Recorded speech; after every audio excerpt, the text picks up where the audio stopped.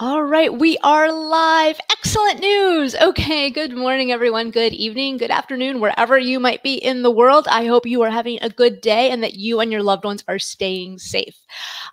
I'm Maria Wick-Vila, and I am so excited that GMAT Club has asked me back again to speak with all of you and to share my thoughts on today. We're going to be talking about, is a top MBA worth it, right? What are some of the pros and the cons of, I think there's so much emphasis on getting in and getting accepted, and I have to get accepted, and I have to get accepted.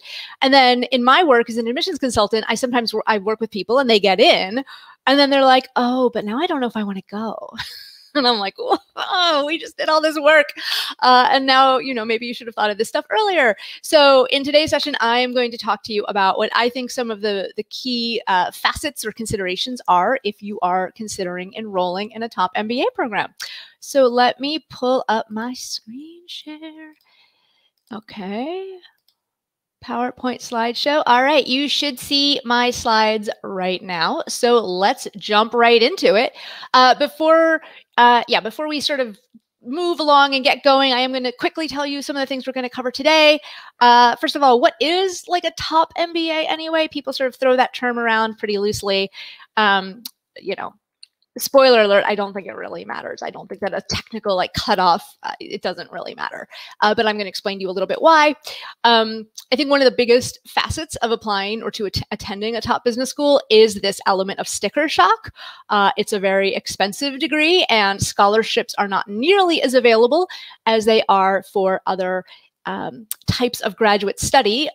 In particular, because it's not like if you were to study something like how to cure cancer, well, okay, as a university, I'd be happy to pay for your tuition because you might help humanity, but usually MBA students are doing it to advance their careers, and ergo, the scholarships are available, but they are certainly not as plentiful as they are either for undergraduate studies or for other types of graduate fields.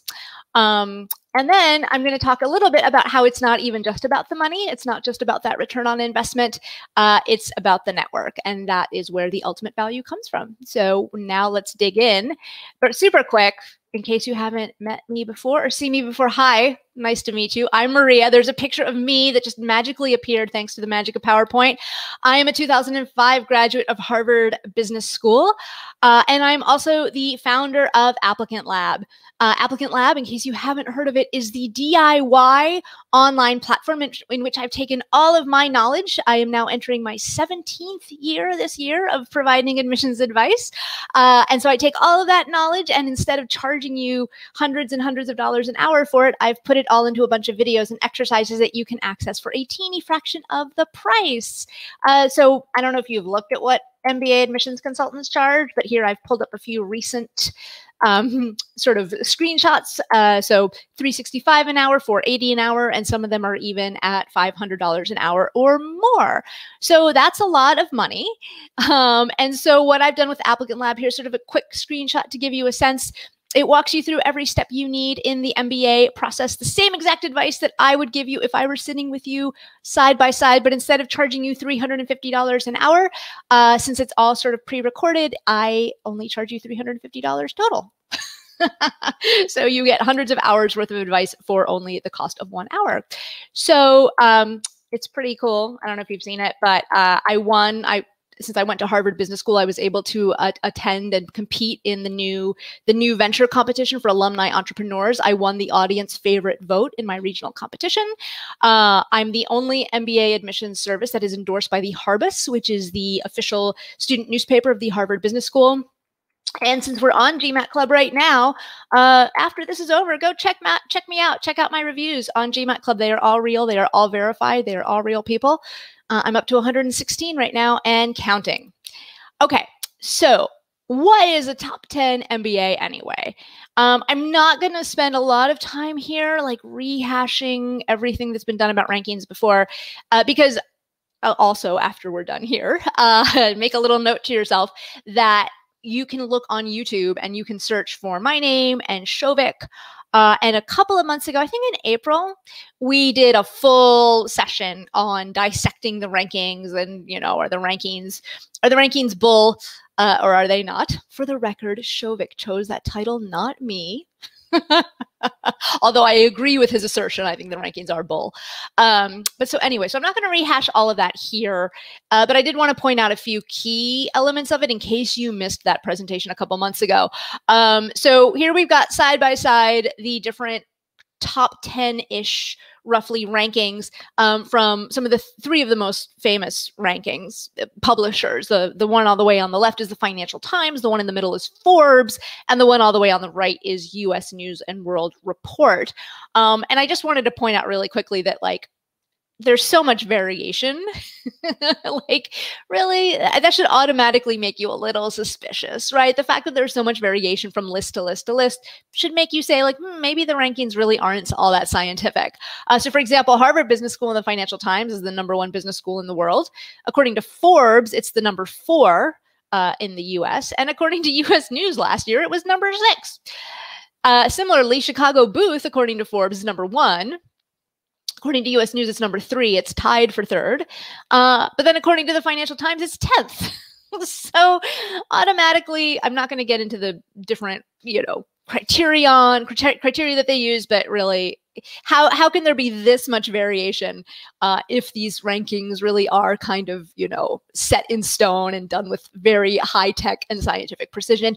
They're not done with any precision. So I think one of the quick takeaways I want you to know from my last session was the rankings are not at all designed to help you, the applicant, figure out what the best program is for you. It's not about that. It's about generating buzz and controversy and clicks, and they want bloggers to pick it up and, oh my God, Harvard fell to 6th. Let's all talk about it, and let's drive a lot of traffic to US News because they made it, right? So you have to look at these with a little bit of cynicism.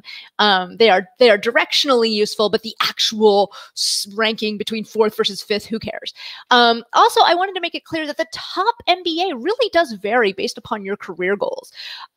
Universities have very, very different specializations in the MBA program. So while every MBA program is going to cover the basics of accounting and finance and operations and marketing, after you get beyond that core, those sort of core classes, foundational classes, the specialties and the strengths of those specialties can vary wildly. So for example, if you are interested in switching your career into real estate, in my opinion, the #1 school in the US is Columbia Business School. Or if you want to go work in Hollywood, guess what? One of the best schools in all of the US for you to go to is UCLA or USC, because you'll be based out here. And in a pre and hopefully post-corona world, you can use that networking to your advantage to get all kinds of job opportunities that even people at Harvard don't get. And then so nobody asked me. But if they were to ask me and say, okay, Maria, well, little Miss Smarty Pants, if you think the rankings are so flawed, how would you redo the rankings? And I think it would be very easy. I would ask, 100,000, 200,000 people a year take the GMAT or something like that. I'd ask all of them, here's a list of a bunch of schools. If you were accepted to all of these schools and if price had no consideration, which one would you go to? And then whichever one people hit first, that would be ranked first. And whichever one people pick second, that would be ranked second. And the reason I say that is that, like when these rankings publishers court all of this controversy by saying like, oh my gosh, this year this school has dropped from number whatever to number whatever. Like, does that really impact, like, if let's say I were applying to business school this year and Harvard had fallen from 1st to 6th in the US News rankings, would I have been like, oh, maybe I shouldn't go to Harvard? Of course not. I totally would have still gone to Harvard. I totally would have still, it would have been my first choice either way. So just though, however, for the sake of argument, in case you are kind of new to this world and you're just kind of dipping your toe in the proverbial waters, I think it is directionally correct to think about the schools in terms of these buckets of eliteness.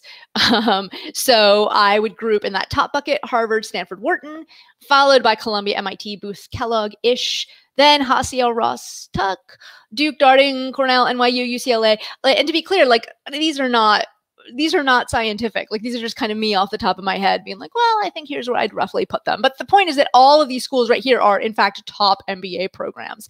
And as we're going to see in just a second, most of these schools can lead to such very, I think, surprisingly and shockingly similar career outcomes. So please stop obsessing over the silly minutiae of like, well, I don't know, this school is now ranked 3.2 and it used to be ranked 3.1. Like, who cares? There are so many other things to think about, but just in general, these are the top-ish programs, at least in the US. And then if we're talking about not US, then of course INSEAD, London Business School, IE, and US and Singapore, SEABS in Shanghai, sorry, those would also be added to this list. So right off the bat, when people start looking into these top MBA programs, after, you know, kind of looking at the GMAT scores and the admissions statistics, I think it's really useful for people to also look at the cost of what it costs to get an MBA. And I took this, I have to credit Poets and Quants for assembling this information. But basically what they did is, I think they did this last year, they took the total cost of attendance. So the schools tend to focus on the tuition numbers, like that's the first number that jumps out at people. However, there are so many other costs, primarily living expenses.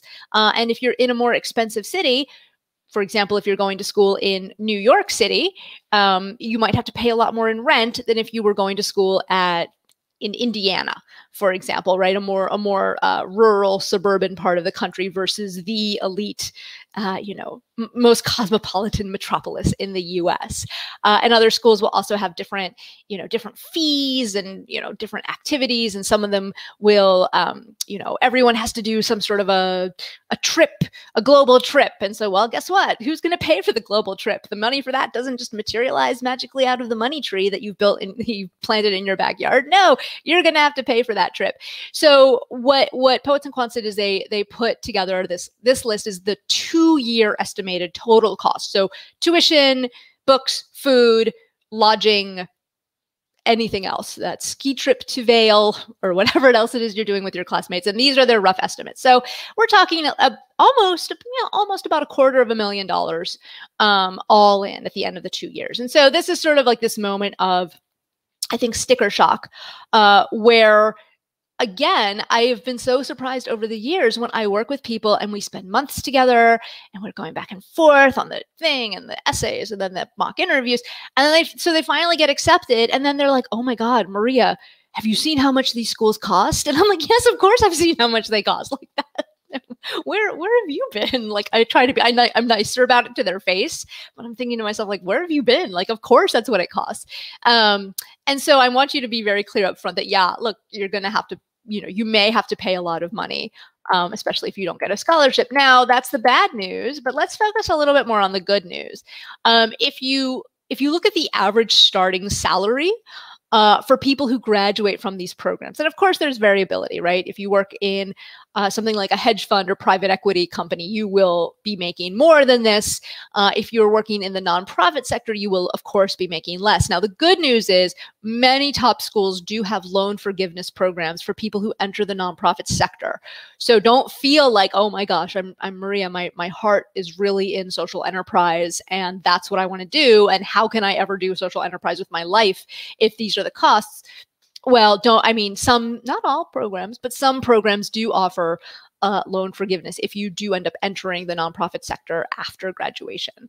But so if we look at the starting salaries, like already in the first year, and this is obviously an oversimplification because it doesn't account for taxes or whatever, but you're already making about half of that total cost back in terms of your gross salary in the first year. And also, don't forget, you get about 25, 30 years to pay back your student loans. And I was doing a little research last night, and I found that most graduates from top MBA programs fully pay back their loans within 10 years of graduating. And anecdotally, I can tell you that that is correct. Even though I, after business school, did not go into a high compensation field, I was working in the media industry. I was working in a startup in the media industry. So that was like sort of two double whammies of like the low income two reasons to not be making a ton of money at the same time. And even I was able to pay back my loans within less than 10 years. So don't forget, once the sticker shock wears off, don't forget that afterwards you can have the potential to make a significantly higher compensation level that will help you pay off that debt. And so I wouldn't think about it in terms of oh my gosh, I have to, Maria, I have to sign on the dotted line for this loan right now, and it's $170,000, and that could buy me a house in Nebraska. One of the things I talk about a lot in Applicant Lab is the fact that when admissions officers are looking at your profile, and they're looking at you within that broader applicant pool, one of the things they're really trying to figure out is who amongst you, which ones of you are going to be the most successful, with success being broadly defined, of course, but who's going to be the most successful in kind of like the 25-year time frame, right? So they're not necessarily looking just at that post-MBA job. They're looking at like, okay, who do we think here has the potential based upon their previous accomplishments? Who do we think is going to really rise to the top? Whether that is in a traditional CEO of a Fortune 500 company way, or it's establishing a groundbreaking nonprofit that really helps solve a desperate societal need, whatever that top or success means, they're looking for people who in the long term are going to reach that level of success. And so they're looking at it with a 25-year-ish time horizon. The lenders are looking at it with a 25-year-ish time horizon. And so I would urge you to look at it with a 25-year time horizon. So here's an oversimplification. I know it's ignoring interest. It's ignoring all, it's ignoring some potential savings. Like, yeah, maybe you might get a partial scholarship. And so maybe it'll be 200,000 instead of 220,000. But just for the sake of the numbers being round and easy, because it's early in the morning for me. And so I like easy numbers when it's early in the morning. Let's say that the cost of getting a top MBA is roughly $250,000. And let's think about your life over the next 25 years. If I did the math right, which I think I did, that comes out to about $10,000 per year in terms of, for each of the 25 years you've got left of your career, roughly, you will be paying an extra $10,000 for having gotten that degree.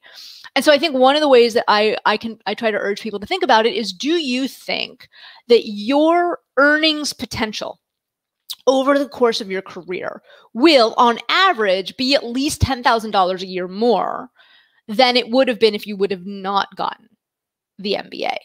And the reason I like to set up this thought experiment is that when I do it, most people say, like, actually, when you put it that way, 25 years, I have a lot of time to pay it back. If need be, like one of the things I did to help pay off my loans pretty quickly is I lived very frugally. I am very good at living very frugally, right? So some of my business school classmates graduated, and I remember one of them bought a Porsche. And, I did not buy a Porsche. I bought like a used, sensible, mid-sized car. I did not live in the Hollywood Hills. I was living in a more modest neighborhood. But so, I was like, look, I really, my goal right now is to pay off these loans, and I don't need the fancy stuff. So you can also, a lot of it is under your control after you graduate in terms of, even if you can't control the salary necessarily that you might be making, you can definitely control your expenses and be, can I at least to myself, do I think I can eke out either $10,000 a year more in earnings, and or can I make several $1,000s a year worth of cuts in living expenses to make up that difference? And so when I put it that way, most people are like, actually, yeah, when you put it that way, that seems really feasible. And if at this moment you're looking at this and you're like, Maria, it actually doesn't seem feasible at all. This is still really scary. I don't know. Like, I'm really scared about this. Here's what I would lovingly but critically say back to you. And I would push back on you and say, look, here's the thing. Full-time MBA programs are actually loss leaders. And by that, I mean, the schools themselves do not really make any profit on the MBA program. Where they make all of their profit is in the executive education and or the publishing arm of the school. So for example, Harvard Business Review, I don't know if you've ever purchased it or if you've ever read it. It is not a cheap magazine. It's pretty pricey. And Harvard also publishes a bunch of case studies that then other business schools and people purchase. So the MBA program itself is actually a loss leader for them. They don't make money on the MBA students, even the ones who are paying full freight. And so I think what I would say to someone who's like, oh, it's still too much is, so, okay, here's the thing. If an MBA program Think of an MBA program in admissions office, almost like venture capitalists. But instead of investing in companies, trying to pick which of these companies, which ones are going to be the winners and which ones are going to go away, they're kind of doing that with people.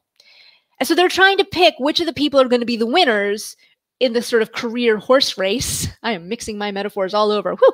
But do you see what I'm saying? Like, they're trying to pick the people within this applicant pool that we think are going to be the ones who advance to the top of their fields. And so we're taking a bet as admissions officers. We're taking a bet on you. We're taking a risk. We, however, are willing to invest in you by accepting you into our MBA program. And so if you're not willing to make that investment in yourself, if you're not willing to take a chance on yourself, and if you're not willing to take on that level of risk, what I would lovingly but critically say to you is, then why should an MBA program take that risk on you? Right? It's gotta be a two-way street. If they're going to take a risk on you and a chance on you, you've got to be confident enough in yourself that you are willing to take that risk on yourself. So it's not just, though, about the money and the calculations and let's divide this. And I'm sure right now, I can't see the chat box right now because I have my full screen on my PowerPoint, but I'm sure someone right now is like, but you're that 250, you are not accounting for interest payments and the compounding interest and the what. I know I'm not, but it's just sort of for the purposes of illustration. But moving beyond money, even beyond my overly simplified purposes of illustration examples, let's not forget that business school, it's actually school. This is another thing that people, when they're applying, they tend to somehow sort of forget. The biggest way in which people forget this is when they say things like, oh, I'm just not a good test taker. I've never been that comfortable with numbers. I don't do well under pressure. When they're like, for example, explaining away why they got a lousy GMAT score, for example, and they're like, oh, I'm just not very good. And I'm like, well, it's school. Like, guess what? You're going to have pressure in school to do well. I'm not good with numbers under pressure. Guess what? What do you think that finance test is going to be your second week when you have that exam come out of nowhere? Like, you have to be smart. You have to study and be good with numbers, or at least comfortable with them. So when you get to business school, you actually take classes. And some of those classes, most of them, not all, I'm going to be honest, but most of those classes are actually pretty useful. Not just the ones that teach you those core business skills or those electives in those areas of business that are interesting for you, but also the kind of people management classes are so useful. Negotiating or managing teams, that sort of stuff, man, that is gold. That sort of knowledge is pure gold, because you're going to need to know how to lead and manage others. I mean, no matter where you end up going with your life, it's a valuable skill set to have, right? So the sorts of things you learn in business school can be useful. Sure, if you want to go for the brass ring or whatever and become a Fortune 500 CEO, great, go for it. The MBA can be useful there. But it's also useful if you decide to start your own nonprofit, either as your full-time profession or something on the side that you do on the weekends in your spare time. Or even if this is sort of more topical for me as a mother, but even the kid, like if you ever have kids, that kid goes to school, which hopefully they will all go to school, there's going to be like a PTA association, a parent teacher association that's going to have to be run and have to raise money and have to budget the money and have to convince people to donate, and all those good things that you learn in business school are actually also useful in contexts like that. So don't forget about the fact that you will be actually learning in business school. That having been said, I do want to point out that the book knowledge, a lot of the class knowledge, as a lot of it is obsolete, or maybe you might forget some of it after a few years after you graduate, right? So in terms of the immediate payback or the immediate benefit of that knowledge, that's going to happen almost immediately in those first one or two jobs you get out of business school. I graduated from business school in 2005. So just to sort of give you a sense, this was before YouTube existed. This was before the iPhone existed. Netflix at that point was a company that was sending DVDs to your house. And Facebook had just launched like a year. They had launched at Harvard a couple of years, or sort of privately with a few different schools, but they sort of opened publicly, I think, around that time. And it's funny, I sat next to a guy in a class who was like, I'm going to go to a company called Facebook. And I was like, Facebook? What's that? And he was like, it's a social network. And I'm like, oh, you mean like Friendster? And he's like, no, it's a little bit better than Friendster. And I'm like, well, is it like MySpace? And he's like, no, it's my. And I remember thinking to myself, this guy's a sucker. Like, there's already so many social networks. Why do we need another one for? And he retired. Like, he's super rich. But the point is, like, right now you're looking at me and you're like, wow, she's so old. 15 years ago, she's so obsolete. She's such a dinosaur. Guess what? 15 years from now, you're going to be in the same boat, right? You're going to be middle-aged too. And you're going to be like, oh, there's all these new technologies that didn't exist. So my point is, some of the learning that you get in business school, and one of the reasons, as a side note, I'm such a big fan of case-based learning, is that the cases are meant by design to try to teach you timeless principles using specific examples. And so the hope is that even if the world changes completely and all of a sudden people start watching movies on their phones, which is something that was incomprehensible when I graduated so many years ago, even when the world changes so dramatically, a lot of those lessons will still be applicable, but just maybe not as directly applicable. So my little pro tip to you, if you do end up going to business school, is take as many of the people, leadership, change management, negotiations, leadership workshops. If there's anything where it's like they record you as you're like telling people bad news, like those things are gold, because that is something that never, human nature is not obsolete. Human nature does not change. At least it hasn't changed a whole lot recently. So those classes really are timeless. And at a certain point, I'd say maybe sort of 5 years post MBA, maybe 10 years, but closer to 5, your future success down the line really does depend upon what your successes have been in the workplace post MBA. And so I think this is good news. I did want to point this out because I think a lot of people who either don't get into any business school at all, or who get into perhaps a school that was not as fancy as they were hoping, I just want to point out that, like, that doesn't really matter in the long term. Like, if you go out into your chosen industry and you kick lots of butt and you're just amazing and you develop a strong reputation, that person, no matter with an MBA, without an MBA, is going to do better than the person who went to Harvard Business School, but who was really lazy and who nobody likes, right? So at least please don't stress out about I'm not going to have a future if I don't go to this school. Like, no, I know people from HBS, well, one person in particular who is chronically unemployed because this person has a difficult personality and they keep getting fired. So to be clear, it's not a magic thing. And also, for example, my husband, who I met at Harvard Business School, he's a CFO in an industry in which most of his peers, because we are in Los Angeles and he is in the entertainment industry, most of the other CFOs went to UCLA or USC here in Los Angeles, right? So, them going to a school that was ranked, 15th or whatever, guess what? Didn't really hold them back now, did it? So I just wanted to make that little side note.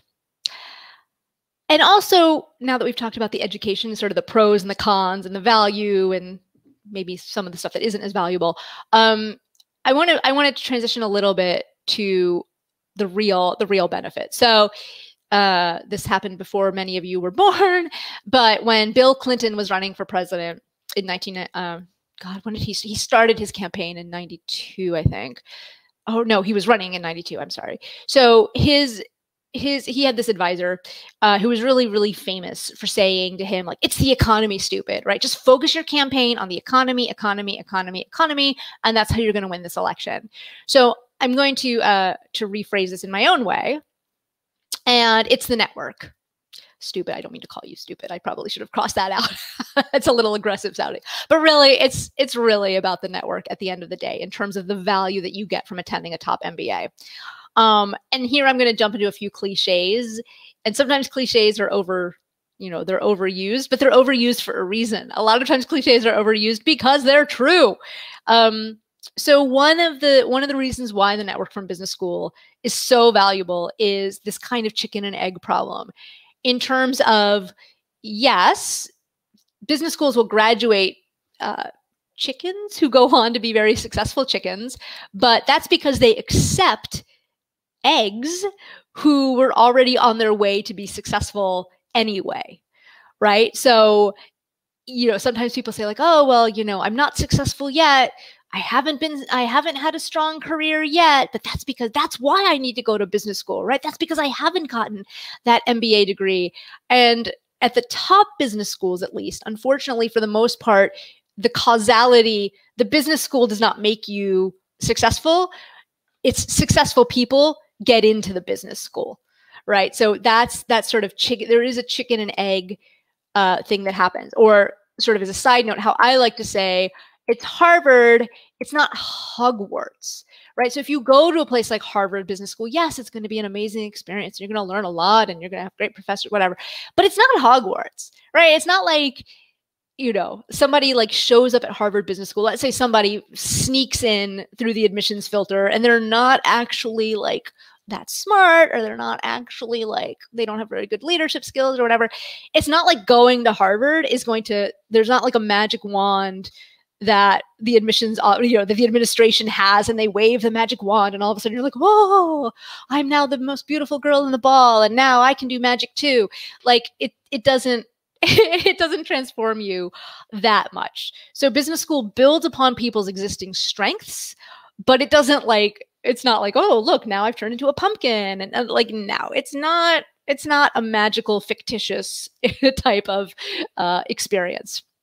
So going back to the chicken and the egg, not only do business schools let in the eggs that pretty much seem like they're on the track to become good chickens, another reason why the network is important is because a rising tide lifts all boats. So if a school lets in consistently people who become successful chickens, again, I'm mixing my metaphors, but if schools let in people who are going to be successful, who are on the way to be successful, and they let in 500 people, and let's say 450 of those 500 people go out into the world and become successful, they're going to become successful and they're going to help their peers become successful. And that peer is going to help the other peer become successful. And so that idea of the rising tide lifting all boats is a really important factor in attending an elite MBA.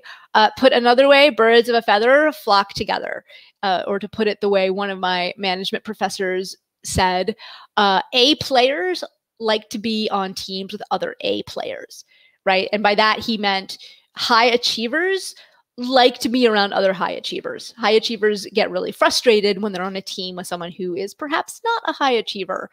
And so the reason this is important is that the business school is going to let in someone who has a track record right now of making good things happen, in the hopes that in the future, right, if right now is time equals n, that in time n equals, you know, n plus 1, and then n plus n, you know, n plus 1, n plus 2, n plus 3, n plus 4, that it becomes this cycle of people who are making good things happen now are going to then go out into the world and continue to make good things happen. And then because they made good things happen later, they're going to then be chosen to make good things happen even more. And the idea, or the hope at least, is that it's going to become this positive synergistic cycle. And so it's the reason why the network is so valuable, because you're this sort of person who makes good things happen. And so now at business school, you're going to be surrounded by other people who are also this sort of person. And so this is you, let's say this is you by yourself, but now here's the network, and the network is full of people who have this cycle today, tomorrow, 15, 20, 30 years from now. And so let me give you some tangible examples. Most of these examples are going to come from my husband's career because he has a more sort of traditional corporate path. I sort of went the social enterprise, social entrepreneurship route. But so for him, for example, so he's, like I said before, he's a CFO of an entertainment company. And so, you know, he has, as a CFO, unsurprisingly, he works with banks a lot.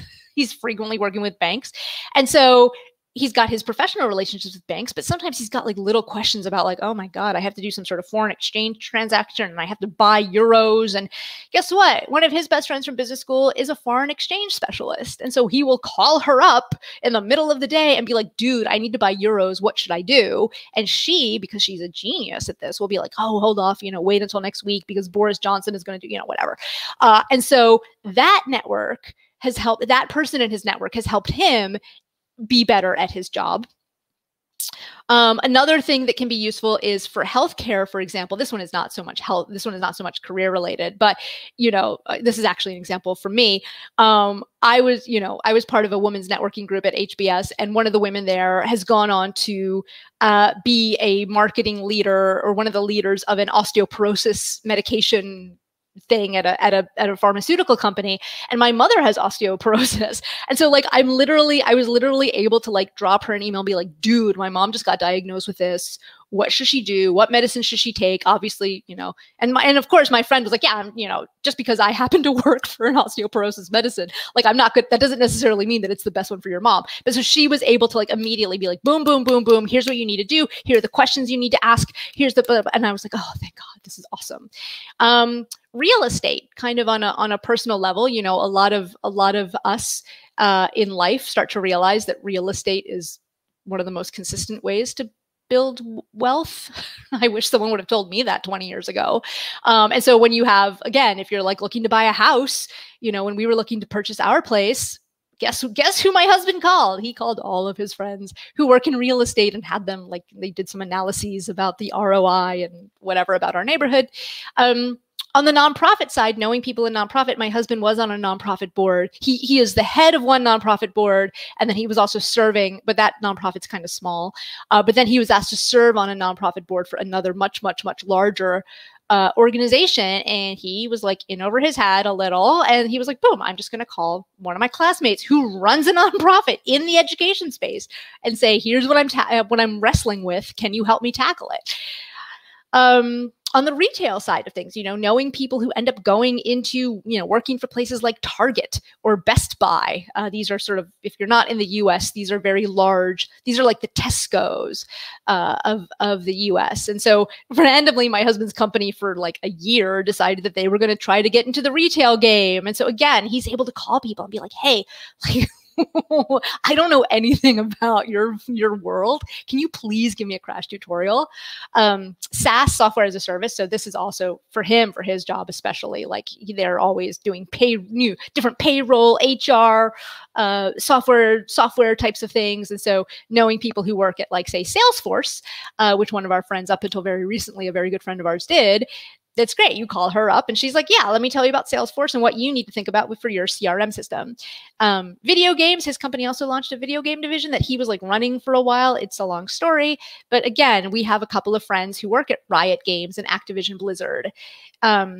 For me, on the venture capital side, when I was looking to I was considering perhaps raising venture capital or some sort of like social enterprise venture capital type of thing for Applicant Lab. I was able to talk to people in that space who gave me the very unvarnished pros and cons of that world. And also for me, I have a partnership with Applicant Lab with some editors that a friend of mine from business school, he started an MBA admissions consulting company, and he's an entrepreneur in this space. And so we were able to partner together. So, why did I just do this? Because people talk a lot about the network, right? The network. But I feel like when I read articles or blog posts or whatever posts, I feel like there's not a lot of concrete necessarily, like it's not necessarily easy for someone who's not in the MBA world to picture, like, what people even talk about the network, but who cares? So my hope with this slide is that it helped give you a sense of like why the network matters, whether it's for your work or if you want to switch careers later. I almost once got a job that I was completely unqualified to get. I almost once got a job running marketing for a digital travel startup. And I had 0.0. I was not qualified, but a former section mate of mine had run digital marketing for, I think, Expedia or Orbitz this was a while ago. And literally I called him. I'm like, dude, I have a job interview on Monday and I need to be able to BS my way through this. He spent like 3 hours with me on a Saturday morning being like, here's exactly how the digital travel industry works. Don't focus on airlines. No one makes any money on the airlines. All of the money is in cruises and tours. And I'm like, okay, all right. So then I got to my interview and I'm like, well, I mean, everyone knows that there's no money in the airline tickets. It's all of the money is actually in cruises and tours, right? And I almost got the job, and I had no business almost getting that job just between the two of us. Shh, It's a secret. Don't tell anyone. Okay, and then moving on to the final point about the aspects of the network. I mentioned this a little bit before about birds of a feather flocking together, A players wanting to hang out with other A players. Look, the fact is that if you go to a business school, a top business school, you're going to make lots of great friends. There's something to be said for being surrounded by other bright go-getters who, whatever their passion is, whatever their interest is, right? I have a section mate right now who was really into the beer industry, and today he has his own craft brewery. Meeting these fascinating people who, in their own way, are just completely passionate about different parts of the world and different facets of the economy, and just being surrounded by people who have that same energy as you and that same optimism and that same drive. Guess what? You end up getting along with a lot of them, not all of them. There's a bunch of jerks too, of course. Like, there's jerks in every organization. You put together a bunch of people, you're going to get some jerks, just statistically speaking, for the most part, right? But that having been said, like, you're going to make amazing friends in business school because you all have, I'm not at all interested in the beer industry, but I can appreciate my friend's passion that he brings and the energy that he brings. And I don't share another friend of ours' passion for the real estate industry, but it's so cool to talk to him about his projects and to see him get all excited about this like hotel that he's helping build. And, and you end up connecting with people because we're on that same sort of wavelength of birds of a feather flocking together. And on a most minor side note, if you're single, you might find a spouse like I did. Here's a picture of me at my wedding. And the joke is that you get your MRS degree at business school. I hate that joke. I did not go to business. I was not at all. I am so independent. I was like, I am not here to find a man. I am here to advance my career. And then I just so happened to, I accidentally ended up finding my husband at business school. So what are some conclusions that I would like for you to take away from our time here today? First of all, it goes without saying that getting into a top business school is really hard. I hope that in some of the stories that I told here today, some of the anecdotes that I used, I conveyed to you, especially this is useful if you're new to this process, that it's not just about a test score. Like I realize that in some parts of the world, for example, in India, doing very well on a test like the GMAT, let's say, is like, that's the thing that gets you into school. You do well on the test and that's pretty much it. You're pretty much getting in. It's not at all like that in the US. So just because you get a super high GMAT score, that's great. A high GMAT score is definitely better than a low GMAT score, but it's not enough. It is necessary, but not sufficient. It does not mean automatic admission because they're going to be looking for that previous track record of success in whatever environment you've been in. And then getting into a top school, or going to a top school, it's really expensive. But think about it in the long term. Think about some of the long-term doors it can open. Think about the fact that a lot of these post-MBA jobs pay enough. Even if you only, let's say you are in the US on sort of an international visa and you only get 3 years. If you do the STEM designated MBA, you only guaranteed 3 years of working in the US afterwards. Even with the 3 years, I was talking to someone last night who is from a developing country, and I was like, well, what's going to happen if you have to go back after a couple years? And he was like, well, I'm saving tons of money, and I think I'll be maybe not completely done with the loan repayment, but I'm going to be in a pretty good place. And again, as I mentioned before, if you work for an NGO or nonprofit, there are often loan reduction or loan forgiveness programs. Also, it can help you switch into a career that you otherwise probably could not make a switch into. I didn't really touch upon this in the past because we were I just wanted to make that sort of like, hey, here's the average salary. But the thing we didn't really get into is that really only in business school can someone who's worked in the nonprofit sector for several years, go to business school, and then end up getting a job at Microsoft that pays 10 times what they were making before. Or, you know, pivoting again. Let's say you've never worked in real estate, and I just said 2 slides ago that real estate is actually like one of the best ways to build wealth. And you're like, oh wow, if that's true, I want to get into real estate too. Like, if you don't currently work in real estate, you can't just walk into a real estate office or a real estate private equity firm and be like, hey, I don't know anything about what you guys do here, but I'm smart, so just, you know, hire me. You can't do that. But if you get an MBA and you take the right classes, blah, blah, blah, blah, blah, you can make that transition. And then the network. People talk about the network all the time. And the reason it's so valuable, it's not just, you know, because it's basically because you're going to be surrounded by people who make positive change, who are driven to make positive change, whether in nonprofits or in the workforce. And so by being surrounded by those people, not just in school, but for the many years after school, you're just sort of surrounded by people who are just as committed to hustling as you are. So people who have that positive energy, there's something to be said for having a group of friends that you take with you for the rest of your life that have those attributes, not only because they can be helpful for you professionally, or they can be helpful for you if you're making some sort of a real estate investment, but also just because it's nice to be around people like that. So before I end here are all the different pieces of an MBA application. They all have to move together. Otherwise, the machinery comes screeching to a grinding halt. And at Applicant Lab, I help teach you how to make the pieces of your machinery flow together. It is a competitive process, but there are definitely ways for you to tell your story in a way that maximizes your chances of getting in. Right? There's no such thing as like an essay that will guarantee that you get in. That's preposterous. But to the extent that many of you in the applicant pool look really similar on paper to a lot of other people in the applicant pool, the ability to tell your story and tell it well can often make the difference. You know, if they're looking at, say, 50 different product managers who all work in the enterprise software space, and they're like, we got to pick 2 out of the 50, often what makes the difference is the way in which the story is told.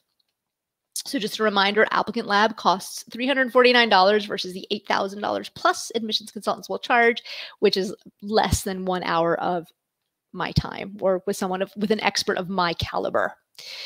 And by that, I mean, there are other admissions consultants out there who might charge a little bit less, but they usually do not. Maybe they did not themselves attend a top MBA, or maybe they don't have a lot of experience. So when I say the $349 an hour, I'm referring to people of my level of expertise and experience. Okay, so that is my presentation. We've got about, let me exit out of this. Ooh, hello, I'm back again. I'm in the show. Nice. Everyone can hear and see you. Nice. Okay, so I've got, what, 12 minutes left? So 12 minutes, I'm going to jump into the comments and see if we can cover the comments. Oh, someone just said, hi, Maria. Just came to say hi. Hi, what's so Japanese? How kind of you. We live in a world in which people are not being kind, so that is very kind. Tina, hi from Miami. Tina, I used to live in Miami. In my roaring 20s, I spent a year living on South Beach. It was a pretty crazy year.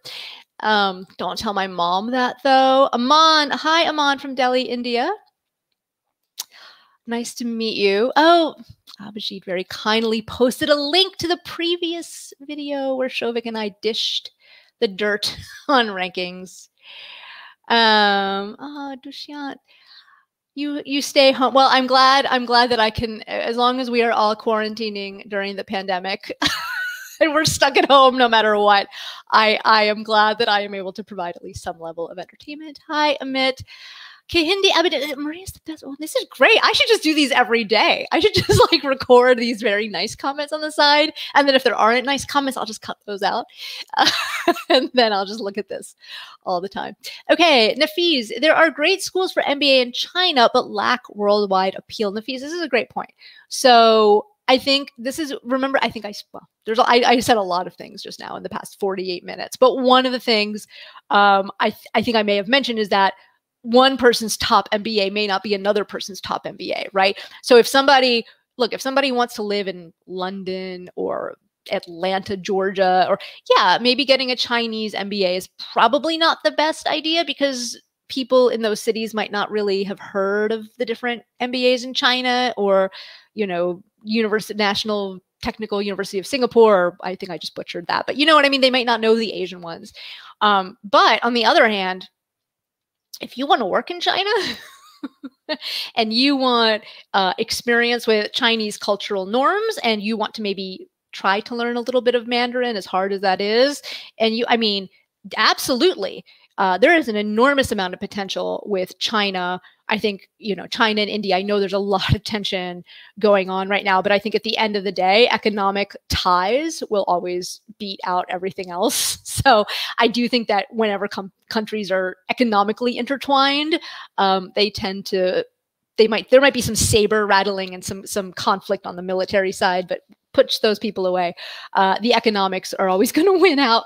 And so there's a lot going on, I think, with China's economy and China.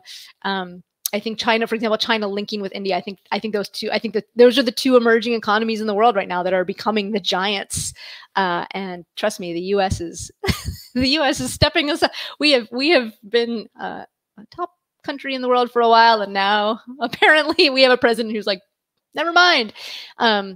So I think MBA programs in China can be wonderful if you are. I actually believe so much in China. I'm not just paying lip service to this. I believe so much in the future of China, and I do think that China and India are both going to be the drivers of the economy for the next century. That I have, as I mentioned, I have a son. My son has actually been studying Mandarin Chinese since he was 4, and he's 10 now. So I pretty much I don't force him to do a lot, but I force him to study Mandarin because I believe so much in China. So I don't know, Nafis, if that was the point you were trying to make, but I interpreted it as that point, and I agree with that point. Okay, why don't we consider the interest for the initial cost? Look, like I said, I was just overly simplifying it. Like, okay, $224,000 and $224,781 at 3% interest with 8% interest, whatever. I bumped it up to 250. Divided it by 25 years. Will it be more than 250 with interest? Maybe. Will you work for more than 25 years? Maybe. It was just to make a sort of kind of a thought exercise. Sorry, I did something and now I scrolled. I went to the very bottom of the comments. Hold on. Okay. Oh, now Chirag is asking, what are the parameters considered to figure out amongst has the best long-term 25-year potential? Okay, so Chirag, great question. This is a whole other ball of wax. But basically, the way that you prove leadership potential is by having a track record of driving positive change wherever you've been. So if you, for example, younger people, they may not have a super long track record yet in the workforce, but maybe in college, they were the leaders of the student government. And not only were they the leaders, but they started a new initiative and they doubled they led a fundraiser that had 3 times as much revenue as the previous fundraising chair was able to get. Or they talk with the administration and they convince the administration to do something, administrations never want to do anything. And so, so people who take leadership roles, who basically step up to say, okay, I have my job. I show up at 9. I end at 7 or 8 or whatever, and I'm given a list of things to do, and I'm just going to do that list. And as soon as the list is over, I'm going to go home and watch Netflix, right? Those sorts of people who are competent, but not assertive initiative takers, those folks usually do not have success in the elite MBA admissions game, right? It really is about people taking initiative, people identifying problems that other people either have not identified in the past or they identified, but were like, ooh, I don't feel like dealing with this. And so they they sweep it under the rug. And so people are, people who tend to be more successful in this process are like, hey, why did we sweep this under the rug? Why have we done this way? Why don't we do this? Why don't we change our hiring practices to, for example, eliminate the names and any sort of gender or ethnicity language in the resume? So that way we can try to get rid of our unconscious hiring biases. Why don't we launch a new service, a mobile version of our platform? Why haven't we ever done this? So those are the people who are like, they there's like, here's my task that I have to do today. But let me look up and around and see, well, how else can I make change? And then they sort of raise their hands, and then they're able to successfully lead change. So people who either have done that or who show the potential to do that, who show seeds of taking initiative, who show the seeds of being able to persuade and motivate others. So for example, if you're leading a team at work, maybe you're like, Maria, my company does not let me propose new things. Like, that's just not how we work. Fine. But maybe you have a story about a time when everyone on your team wanted to quit. They were sick of it. They were up to here and they were ready to quit. And you were like, no, we are going to finish this project and we're going to make it happen. And so that could be a great way, for example, to show that you have that ability to inspire others. Okay, Prathmesh is asking, GMAT and GPA requirements for Indian non-engineering male. I mean, the Indian non-engineers versus Indian engineers, the Indian bucket is more similar than it is different. You know, I have another video that I did. I should have pulled it up. The link. I think the point is, okay, so on average, if you look at the scores, like GMAC will often publish GMAT scores by country, the averages, and on average, test takers in India tend to do about 30 points higher than test takers in other countries. A lot of that is, some of it's intelligence and some of it is hard work, but a lot of it is also because in India, like I mentioned before, apparently it's a very test-driven culture, right? And so, you know, since some of you have grown up in a culture in which you're constantly being tested all the time, whereas here in the US, for example, the testing thing doesn't really ever, like, you take maybe one test in high school and that may or may not help you get into college. So it's just not the same culture. And so Indian applicants to business school tend to do better on the GMAT, in part because they work harder, but it's also because, like, it's just when you get used to testing after a while, it just becomes a little bit easier. So based on that, the typical rule of thumb is that if you're from India, ideally you will look at the average GMAT score for a school and your score will be about 30 points higher. Now, does that mean that, like, okay, the average score is 720, that means I need a 750. If I get a 750, I'm getting in? No. It also doesn't mean the average is a 720, I didn't get a 750, I'm doomed. No, it doesn't mean that either, because if you think about those positive change maker attributes that I was talking about before, someone with a lower GMAT score, but who has really moved mountains, like who has really, like, you know, works at a large company, got that large company to establish a new division. Or I had another client once a couple of years ago who got into both Harvard and Stanford with a 700 GMAT. He wasn't from India, but he was from another competitive, you know, okay, it's China, fine. Like, I was trying to, like, be confidential and I'm like, whatever. The other competitive country that we all know about is China. So this person, yeah, their GMAT was below whatever, but guess what? They worked for a huge company, and this guy's company had sent him to different countries around the world to either set up the companies, new operations in new countries, or to turn around a failing part of the business. I mean, all in, this person generated, I would say, $500 million of value by the time he applied to business school, between turning around failing divisions, launching new divisions. So guess what? That guy got into Stanford and Harvard with only a 700. Of course. Wouldn't you, if you're the venture capitalist trying to pick the people who are going to be successful, aren't you going to go with the guy who's already created hundreds of millions of dollars? Not rocket science. And aren't you going to say, like, well, the GMAT's not super high, but who cares? So that's sort of an extreme example. But on average, the average rule of thumb is to be competitive as an Indian candidate. You want to aim for about 30 points higher. PN wants to know, how can you do an MBA freely? How can I do MBA freely learning? How can I do MBA? Okay, sorry. I think PN, your comment accidentally posted several times. So if you want an MBA degree for free, I want to say you get what you pay for. You can get the knowledge. First of all, if you just want the knowledge involved with an MBA, like, you're like, I don't care about actually getting the degree, I just want to learn finance and accounting, whatever. There's all kinds of free MOOCs, Coursera, all that sort of stuff. If you want a certified, like, MBA from an accredited institution for free, the easiest way to do that is to go, you'll have to go below top 10, top 15, you'll have to go to, like, maybe like a school ranked like 80th, right?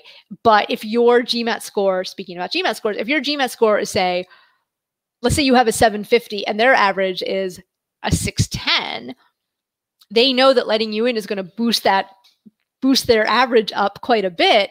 So those schools, if you have a pretty strong GMAT score, the lower you go down the list, the more likely you are to get money. Because think of it from the school's perspective. They want to attract people so that way their school starts to look better. If they attract better people coming in, the better people are going to start coming out, and then the school's brand gets elevated as a result, which is why some schools are so excited and so willing to throw money at candidates that they think would otherwise go to a higher school. And so they're like, here, let me give you a lot of money so you come to my school instead, and then you graduate and become really famous.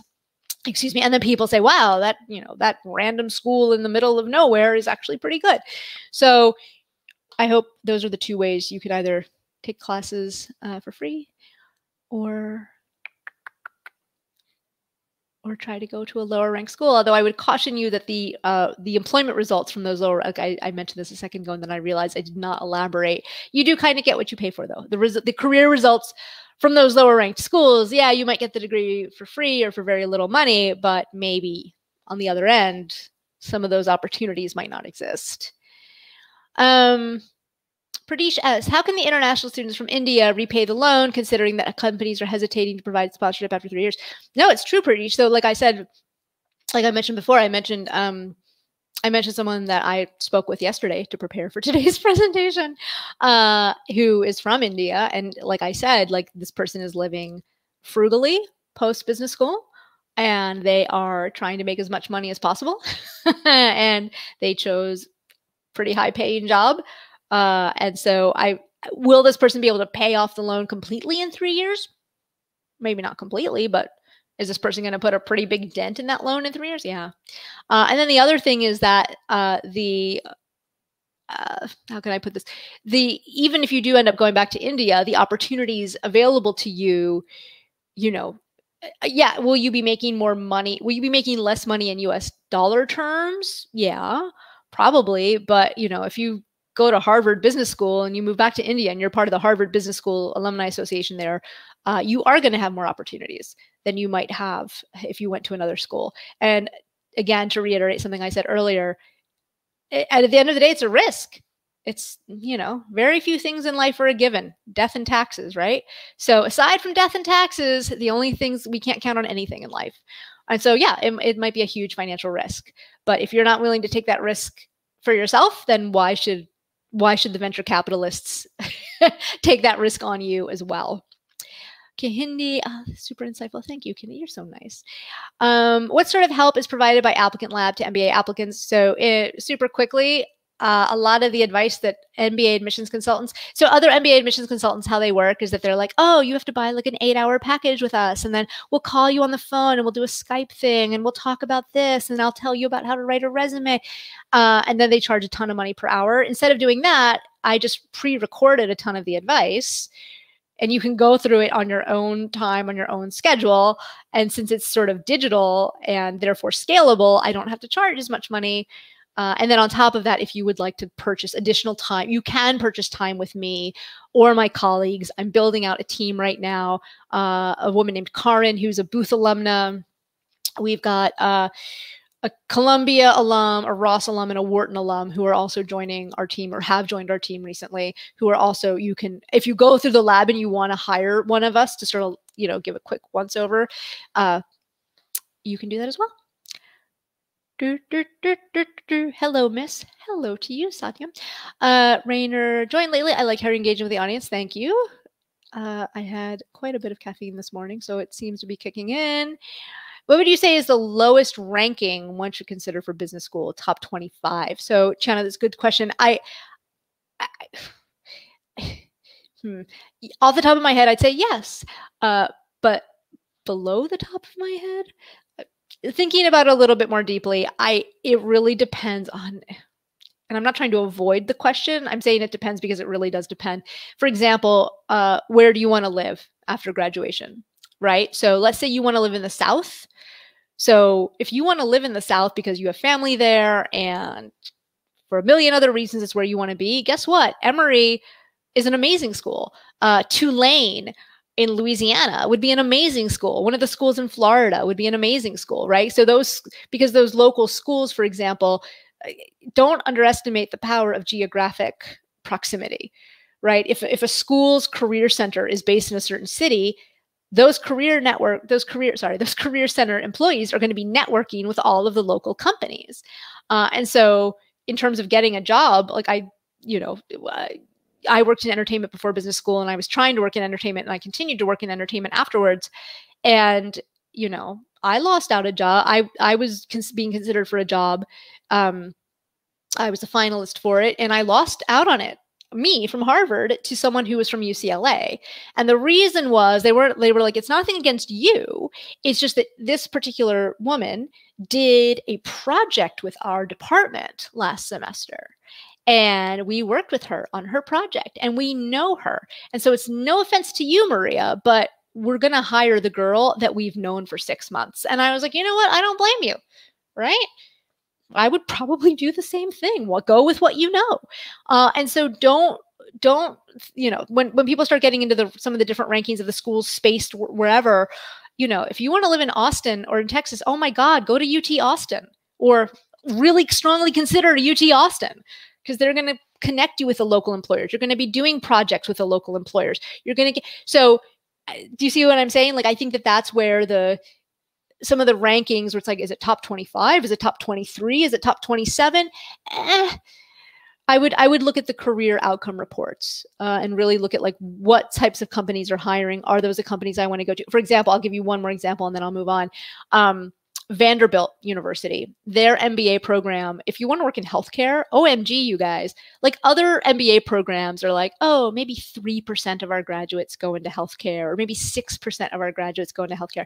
At Owen Vanderbilt, it's like 22% of their graduates go into healthcare. So if you're interested in healthcare, I don't know what Vanderbilt's ranking is. Let's say for the sake of argument that it's not in the top 25. I think it might be, but let's just say it's not. If you want to live in the southern part of the US, and if you want to work in healthcare, guess what? Vanderbilt should be one of your top choices because of the opportunities it's going to give you. So I didn't have like an exact numeric cutoff for your question, but I hope I gave you some things to think about in terms of how to look at those schools. Majed, hello from Dubai. Hi. I really was hoping to go to Dubai either this year or next year, but then COVID hit. And so now we're all stuck at home. My son is obsessed with skyscrapers. Every kid gets obsessed with it. For him, it's skyscrapers. And I was like, oh, we're going to go to the Burj Khalifa. And someday, not this day. What are the prospects for an MBA post 30s? Great question. It's harder. It's hard. People sometimes are like, oh, MBA programs, they don't let in people in their mid 30s. And that's so ageist and that's so discriminatory. Maybe a little, but it's also because the employers don't want to hire people in their mid 30s.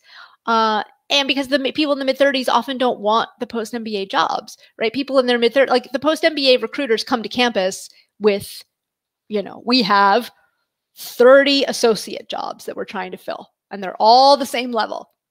And so the 27-year-old is interviewing for the same job as the 37-year-old. And if they both get it, they're both going to be associates at, let's say, the bank after business school. And so oftentimes, I think sometimes this is another thing that people don't always think about. Like, let's say you are in your mid-30s and you apply to business school and you get in. And then that's when people tend to start asking the hard questions. This should have happened a little sooner. I was like, well, wait a minute. Like when I graduate, since I'll be so much older, I'm going to be like a VP, right? And it's like, well, probably not, because the recruiters are recruiting for a certain position. Like you can maybe network your way and talk your way into a higher level. But so then that's also when a lot of people in their mid to late 30s are like, well, wait a minute. Why am I shouldn't be working at the same level as some 28-year-old. That's sort of offensive. So it also, it's harder to get into business school, but because the business schools are trying to do people a favor. Now, the big way that people tend to get into their mid-30s is if they were doing something else for many years. So if they were getting a PhD for many years, or if they were in the military for many years. If you've been in the workforce for 10 or 15 years, a lot of business schools, full-time business schools, of course, there are executive programs for more seasoned people, but the typical full-time MBA is not going to let you in part because they know that you're probably not going to want the jobs that their recruiters are coming to campus for. I hope that answered your question. Gaurav Sharma, Applicant Lab is a great platform. I managed to get an interview call from one of my top preferences. What?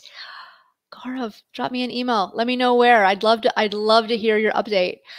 Oh, and then Majed, any MBA applicants who already have a master's degree from a top UK school. Look, it's tough, right? Because not only are you older, but now you're also saying, well, I already got a master's, but now I want to do another master's.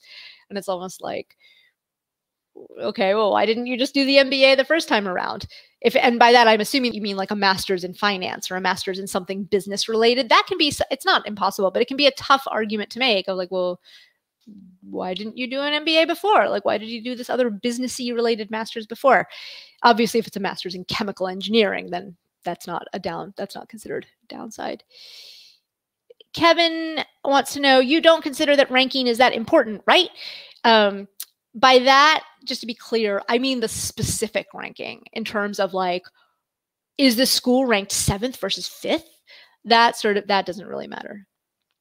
It depends. Like the schools are more in buckets than they are in specific rankings, and you know, different schools specialize in different things. Hopefully my little story just now of me losing it, like, you know, I think a lot of MBA applicants before they get into the process are like, well, if she went to Harvard, of course she's going to get, she's up for a job. The Harvard graduate is up for a job against the UCLA graduate. Of course, the Harvard graduate is going to get it because Harvard is ranked #1 and UCLA is ranked whatever it is. But there are so many things that go into getting a job that it's like, no, it doesn't necessarily mean it. And to be clear, I did not automatically expect that I was going to get a job. I just tell that story because people sometimes are like, really? And I'm like, yeah, of course. Well, it makes perfect sense. I don't blame them. I would have done the same thing. La, la, la. So, but overall rankings, in terms of, just to finish that thought, the buckets of rankings in terms of being directionally correct, I think there is value to that in terms of, you know, and if you look at the, you know, the different, again, this is going to depend on what you want to do for a living. If you want to do real estate, go to Columbia, for the love of God. They have like 1 million real estate offerings, and New York is the real estate capital of the US. And so you can get all kinds of internships and projects with real estate firms. I mean, it's amazing. So that's one example. Do you get scholarships for EMBA programs? Yeah, no, EMBA programs almost never offer scholarships, pretty much never. The anticipation is that the idea is that if you're qualified enough to get into if you're qualified enough to get into Wharton's executive MBA program, you should either have the money to pay for it, you should be willing to take out a loan to pay for it, or your employer should be willing to pay for some, if not all of it. So it is, in my experience, it's really hard to get scholarships for EMBAs. Is there a reasonable recognition of NUS outside of Singapore in the UK and rest of it? So Anoop, I can't really answer your question because I don't live in the UK and Europe, but my guess would be probably not, certainly not compared to, say, INSEAD or London Business School. Aman Tomar, I've gotten an admit to a top 10 US MBA school, but I had to defer. I want to maximize my chances of getting a scholarship by applying to other schools.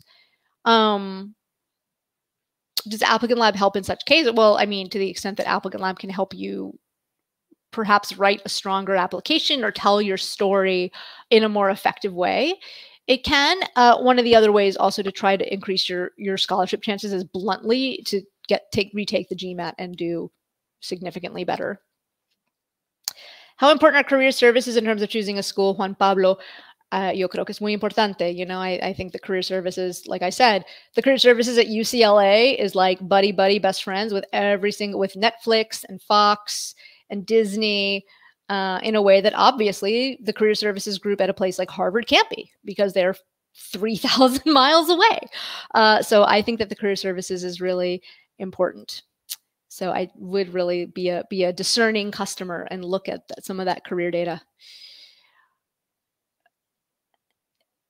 Rainer wants to know, any tips on how to tackle the application with a little over 2 years of work experience? Oh, Rainer, I'm not trying to be flippant. I'm not trying to be a difficult person, but if you only have a two years of work experience, I would tell you that the easiest way to tackle it is to not apply and to wait.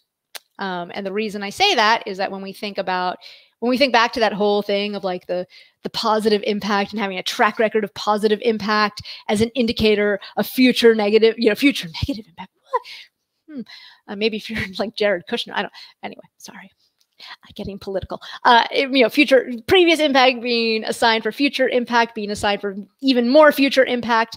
The problem, Rainer, is that when people are only 2 years out of college, they may not have had the opportunity to have had that level of impact yet.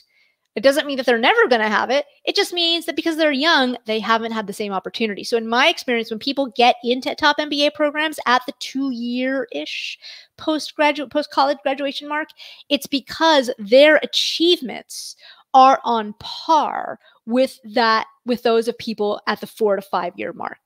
Right. So I did have someone with only 2 years of work experience get into Harvard Business School last year. But this person's recommender basically was like, he is leading the department and it's people who are 15 years older than he is. And he is the leader of the department. He is operating at a level of impact that is extraordinary for someone his age. So yeah, so that guy got into Harvard. Why? Because the age was not a barrier. Like he was performing at this level. Wait, my hand is off the screen. He was performing at this level, even though his age was down here.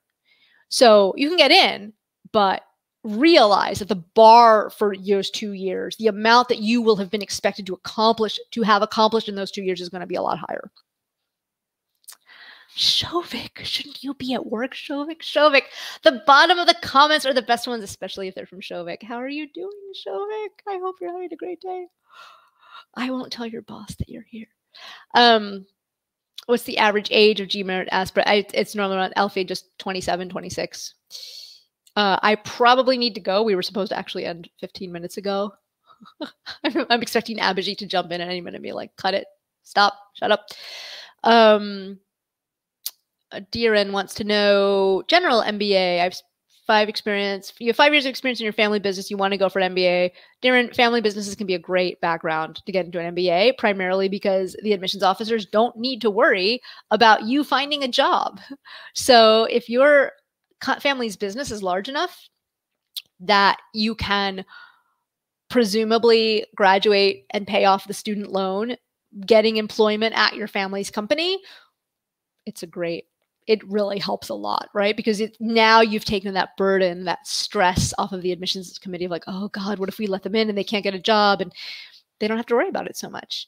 As a random side note, Deering, if you really are committed to your family business, I would look at 1-year MBA programs. And also there's a program at Columbia Business School called the J-Term program that you don't do a summer internship, but you graduate in less time.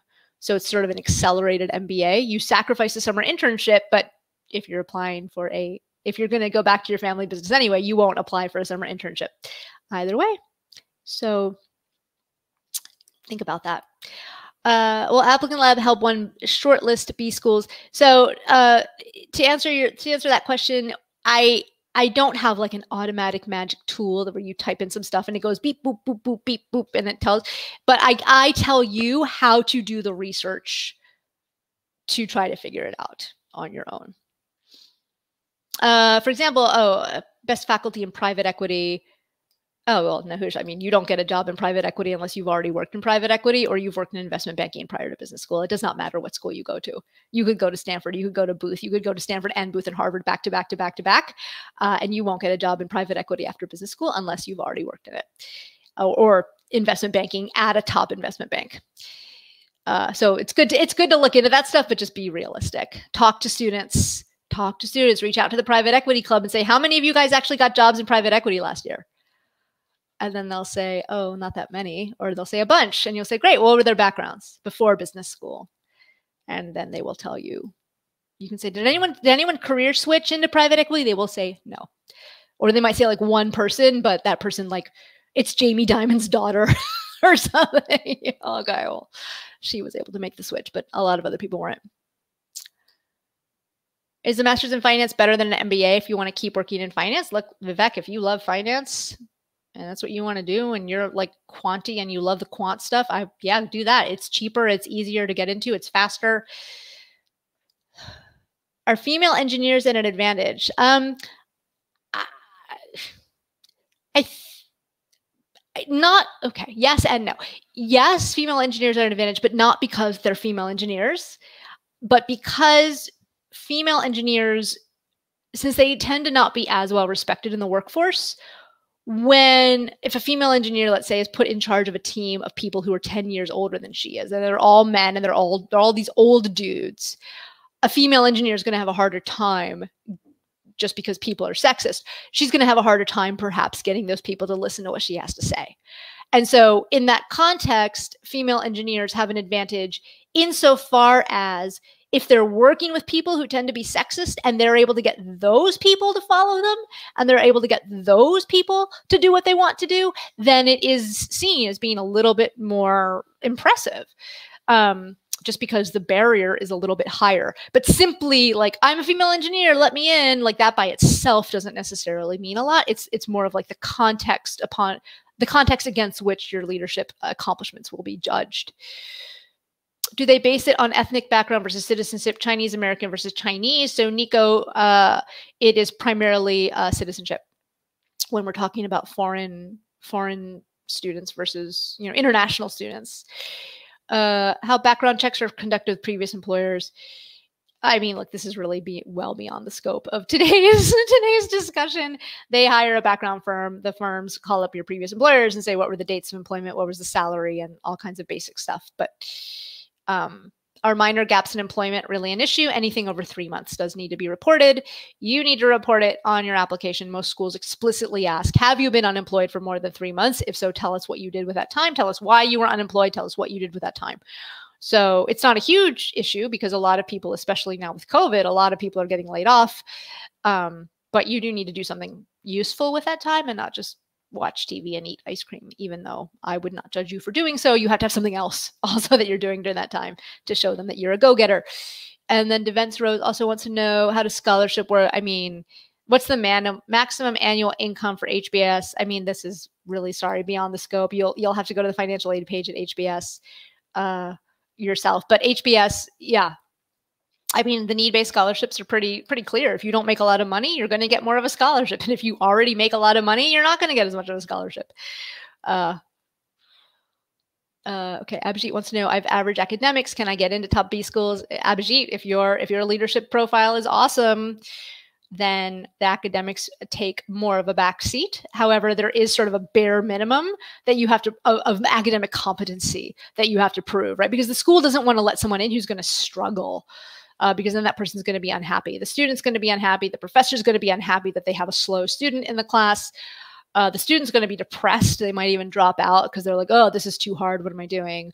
So it's a bad result all around for everyone when someone is led into a program who cannot academically keep up. So you do need to demonstrate at least a basic level of academic competence. But beyond that, if your academics are not strong, the good news is if your leadership and your personal skills are super strong, that'll more than make up for it. I think, you know what we're going to do a few more minutes of this, and then I do think I need to go. Ankur works in the drone industry. Does experience from startups help? So I'm not trying to, when I say it depends, I'm not trying to like avoid the question. Here's the thing. Startups is a double-edged sword, like with many things. Startups, the bad news is no one's ever heard of your company. No one knows, is your company legitimate, or is it like you and your brother in a garage and maybe like you asked your dad to give you $50,000 and he's like, sure, kids, just stay out of my hair, don't go to jail. And so you started a company, right? But some people do this, in case you're like, that's crazy. What is crazy talk? What does she mean? I've seen it happen where people start nonprofits or they start companies, and really it's because they're wealthy and their parents are like, here's a check. Just don't get into too much trouble. And it's not like a real company. So the tricky thing is establishing credibility of the startup, that it's a real thing, it's a real company. And so one of the ways you do that is you say, we have this many employees, we've raised X millions of dollars, we have a fund, we've raised our Series A from Kleiner Perkins or some sort of sexy VC that people have heard of. That's how you establish that the company is a legitimate company. So the bad news is no one's heard of your company. The good news is most people in startups, by definition, get to have a lot more impact than they do at large companies.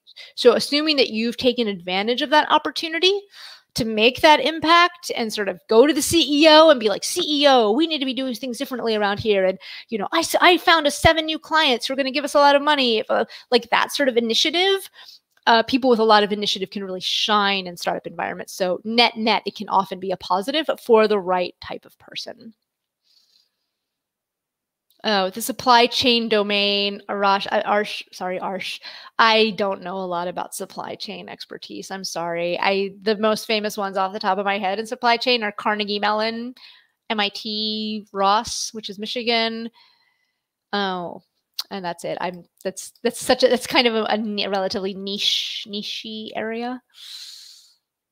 So I don't know off the top of my head, but you can also look at the career reports and ask and call if there's an operations club at the school, call them up and say, how many people get supply chain jobs? How good is your supply chain coursework? A dual degree. Vidit wants to know, should I get a dual degree from a below average college or an MBA from a branded college? Depends on what you want to do, but I am not a big fan of dual degrees. I tend to think they are a waste of time and money. So I would pick the MBA from the branded college if it were me. If you get into a reach school, does it lower your chances of getting a dream job because you're more competitive? No. It doesn't. Like if Bain or McKinsey, if McKinsey comes to your campus, they're looking for the smartest people possible. And sometimes what was it? I did an interview. I do a weekly podcast with another large MBA publishing company, kind of a competitor to GMAT Club. I do a weekly podcast with them. And a few months ago, I actually interviewed the head of global recruiting for Bain Consulting. Or I was one of 3 people interviewing him. And he said something like, there are times when we might go to a school and be expecting to hire 5 people. And we're just so impressed with the people, we hire 10. Or we might go to a school one year and expect to hire 5 people. And maybe for whatever reason, we just don't like what we see and we only hire 1. So you're not being compared necessarily against the other people from the same school. McKinsey's not saying we're hiring 20 people from Harvard and that's it. If people are exceptional, they're going to do well regardless which school they get into. And also, if other people are more competitive than you, maybe they get that post-MBA job, but maybe they then go out into the world and do better things, and then they help you get a job 5 years later. Shovik. Sometimes people in the mid-30s can be successful, but almost always they have a chip on their shoulders. Exactly.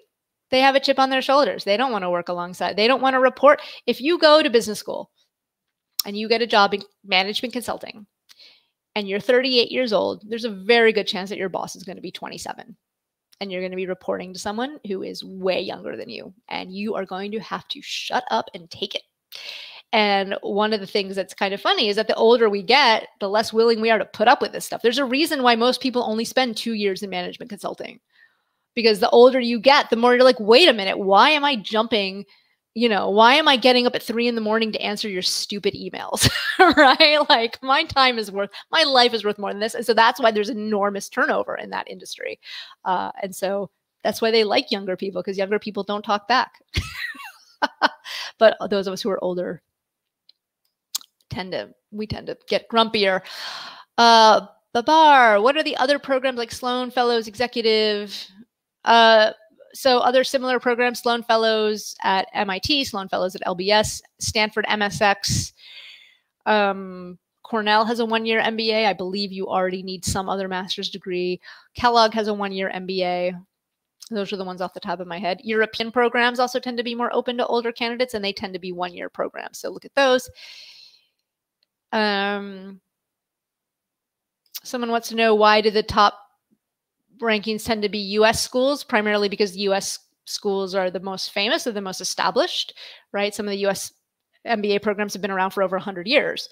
The MBA program was in many ways pioneered in the U.S., so it makes sense to me that the most established programs with the longest track records are going to be seen as the more successful ones. But that's not to say you won't get a great education at a newer, less ranked school. But it's one of the many reasons why I think the US programs tend to be the most highly ranked in general. How much do I think the parent school matters for the international applicant? That's a great question. I can't really answer that because you would have to do your own homework into, like, let's say you're talking about a Duke Fuqua.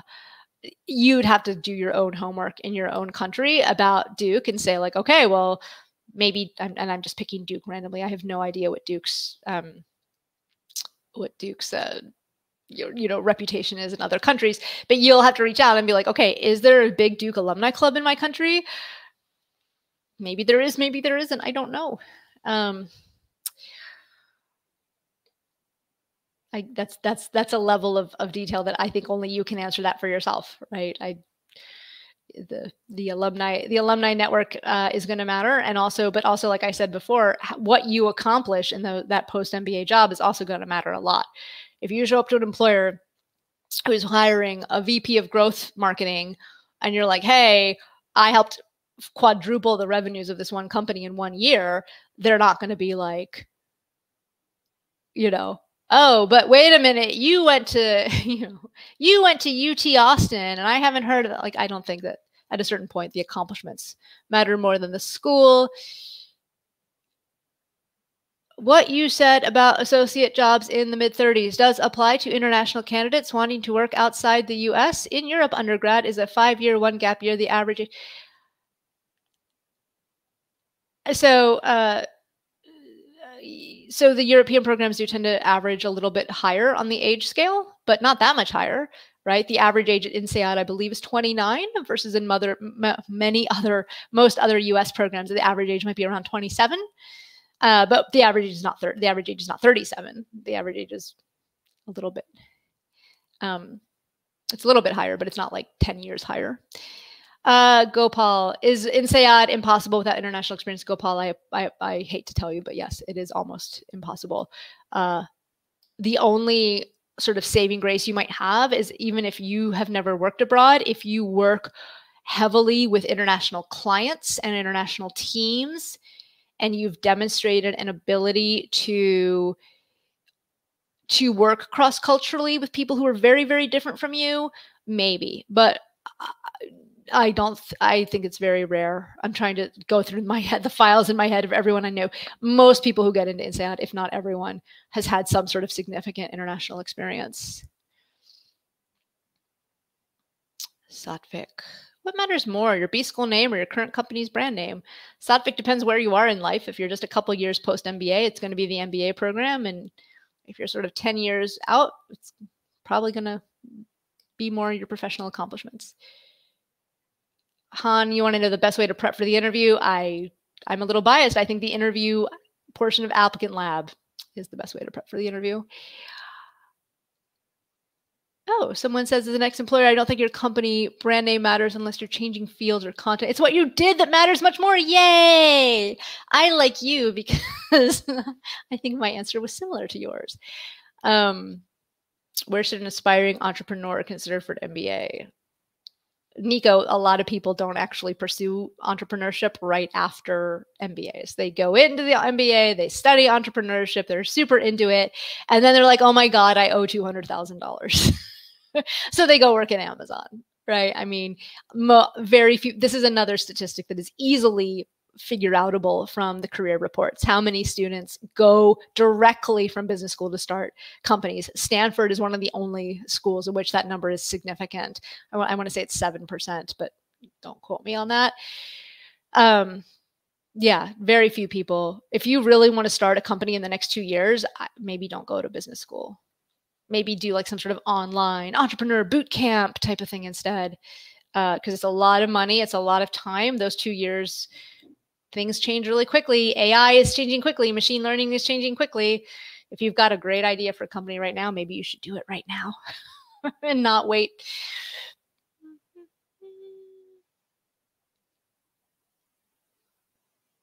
Diversify from finance.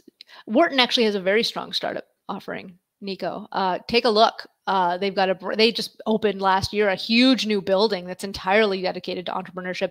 They have a semester in San Francisco program where, as the name implies, you spend a semester in San Francisco. I've been there. It's it's like right next to the bridge, and it's near the Embarcadero. And so it's like you can network, and So I think Wharton is actually doing really well when it comes to start. I think the semester, I think other schools are following suit.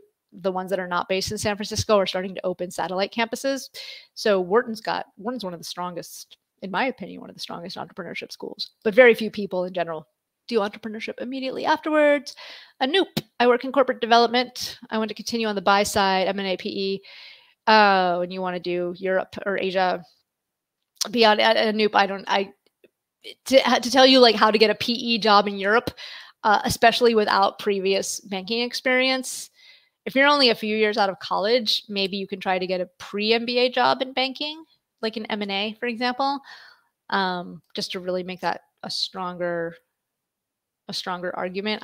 I'm afraid I don't know it's a good school for a career switcher in Europe for PE. Sorry, I know a lot of things, but whew, that's a bit beyond my normal day-to-day.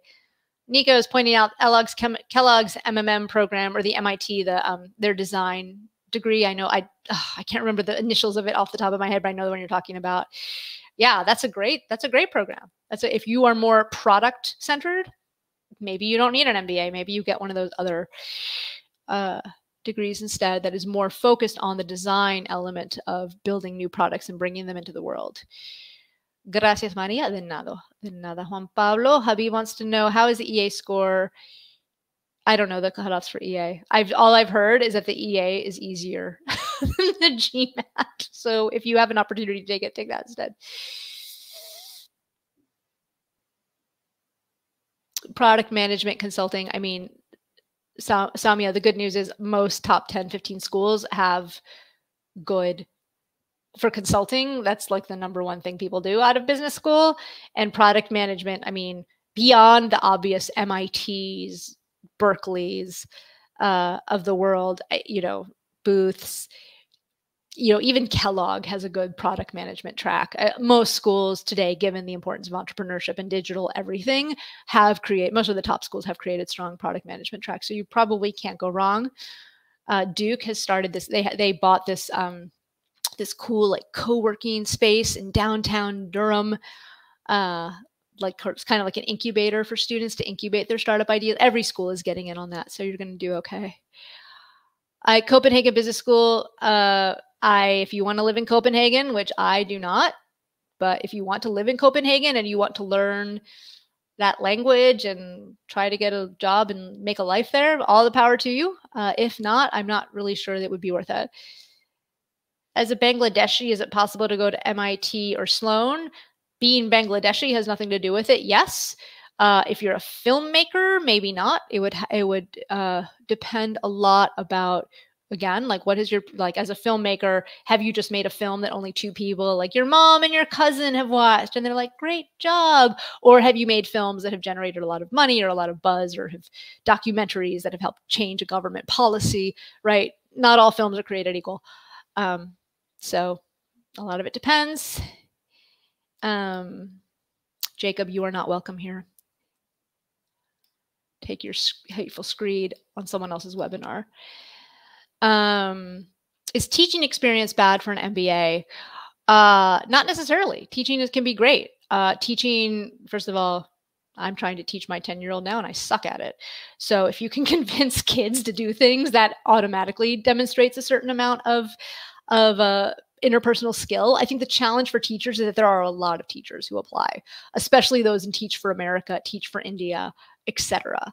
And so standing out can be tough. So in my experience, the people from, say, Teach for America who have better results are the ones who, again, instead of applying at the 2-year mark when they're done with that initial like inner city assignment, they then join the Teach for America national team and they then become sort of more higher level executives, or they pursue, like they become the principal of a school or something. You know what I mean? Like they go above and beyond.